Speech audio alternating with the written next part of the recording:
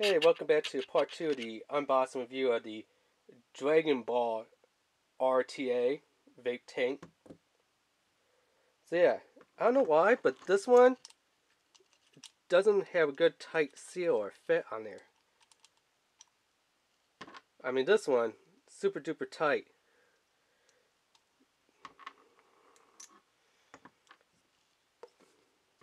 So, not really sure about that, because on the website it didn't say anything that it came with an extra one of these, and I don't even think on the box it said anything.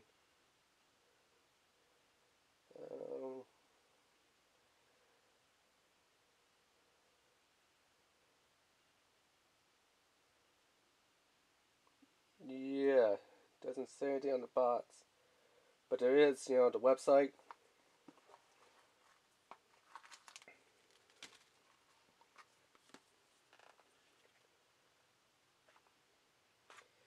It's kind of odd. There is no instructions in here.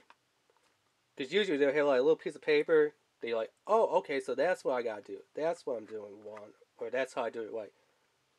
Guess they figure it should be, super duper simple and easy. Instructions just put it right on the inside flap of the box. There. But, yeah, I'm not really sure what that is for.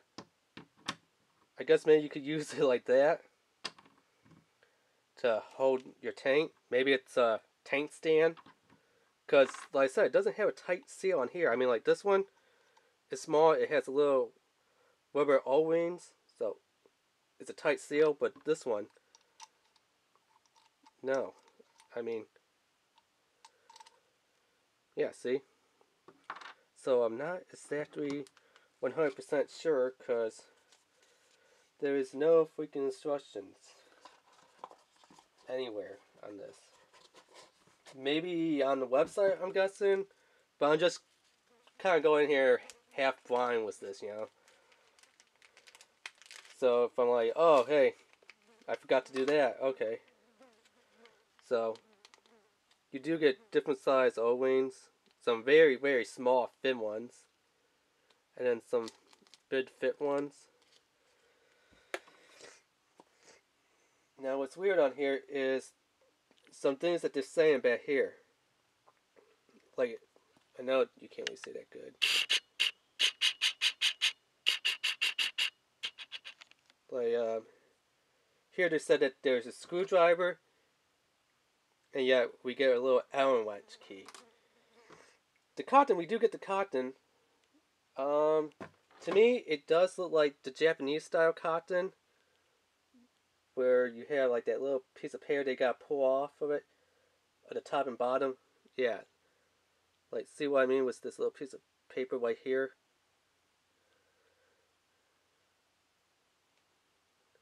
So it does look like Japanese organic cotton, although I'm not seeing a bottom sheet of paper, so there's that.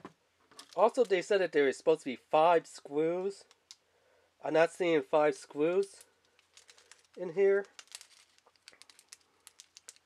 Because if we open up this little accessory pack, which way is the little sticker that's sealing this?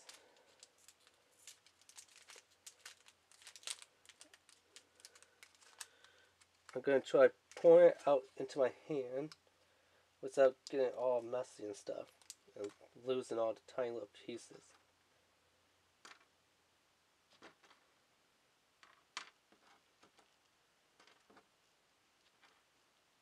So yeah, they said that there's 5 screws.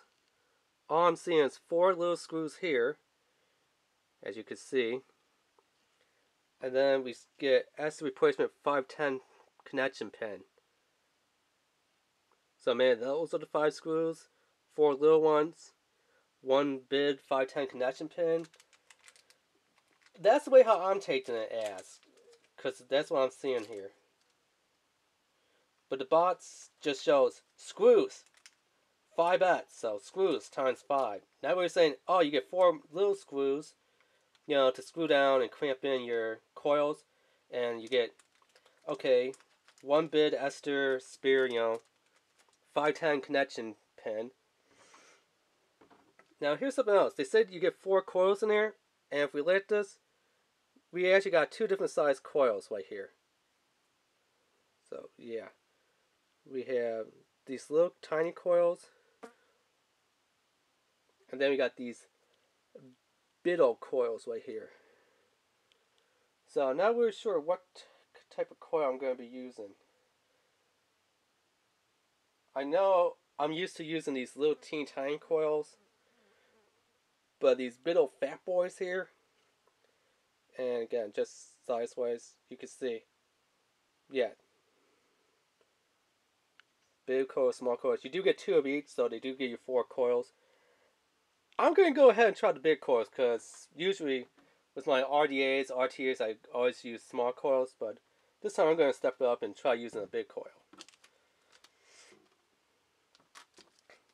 Still not sure about this. That's a drip piece. Has bottom airflow slots on both sides. And there's the 510 connection pin. To me, it just looks like you could change it out from a silver pin to a gold pin. That's just what it kind of looks like to me. Or maybe it's a spear. It's nice that it does say designed by FumyTech, RTA, Ball DB 09105 is the serial number on this one. So that's nice. And even over here it says Ball.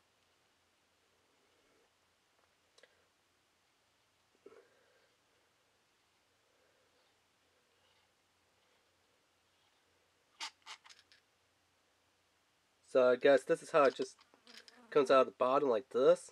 That's how you tear apart the tank from the deck. I don't really like that design. I'm not really sure how you take this apart to get that black metal off to place the next tank on there. The little spare glass. Not really sure. And you really can't clean the glass because of this metal in there. See how it's all in there, machine. But what's odd is you fill the tank up, all the juice is sloshing around the inside the tank, but then it goes through all these little portholes here. Is where the juice is going to be coming in from these portholes right down there, dripping on and into your coils, and then your coil is going to take it from the cotton, the coil, heat it up, and send it right back through that little middle chimney there. That is kind of a funneled, kind of like a little cave bell type of funnel, as you can see. Hopefully you can see it that good, because I know on camera it doesn't really show up that quick.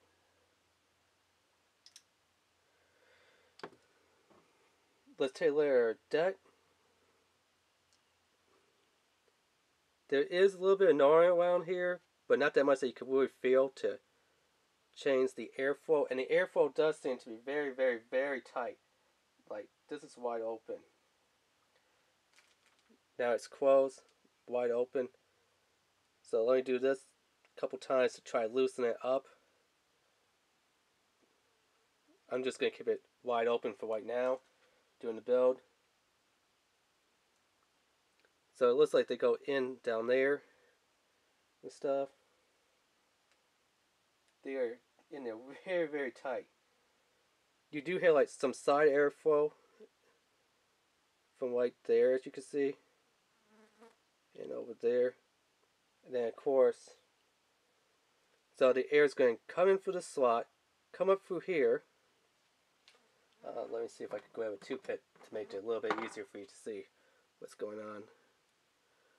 So it's going to come in through here, then it's going to come up through here. After it comes up through there, it's going to go and whip from here, kind of go in here, and then it's going to heat up and then come straight up like that. So, yeah. Alright. Now, I know a lot of you vapors out there, and especially vape YouTube channels, are all kind of panty and uproar and stuff about the whole illiterate flavor vape juice type of ban that, you know, President Trump is always starting. I'm going to tell you not to BS off, okay? Why I'm saying this stuff is BS and not to off? Lots of reasons, okay. Number one, remember the whole solar pop tats hype that we had? What did we have it for? Like 2.5, 3 months after that, they didn't charge the tax on pop again, right? So yeah, I say it's going to be something like that. Well, yes, flavors are going to be banned for like maybe 2.5, 3 months tops. But then all these stupid anti-vaping ad commercials and stuff are going to see, oh man, they should have kept their mouths shut. Reason why? Because people is going to go back to smoking those nasty, dirty, over 4,000 chemical cigarettes that has ammonia in there. And you know where ammonia is found? It's found in freaking cat urine. Yeah, cat urine has ammonia, and cigarettes have ammonia in there. That's just one of the known 400 chemicals that's in cigarettes. So yeah, do you think cigarettes are better than vaping after you know 400 plus chemicals, including ammonia, which comes from cat urine? Yeah, feel about that anti-vaping ad. Then you're going to have people that's going to go back to smoking cigars, pipes, what else? Chew, dip. I don't have, a can of dip on me, because I'm not really a dipper, so I don't, do like Kodiak, Grizzly, any of those type of dips. People going back to, Camel Suns. What else?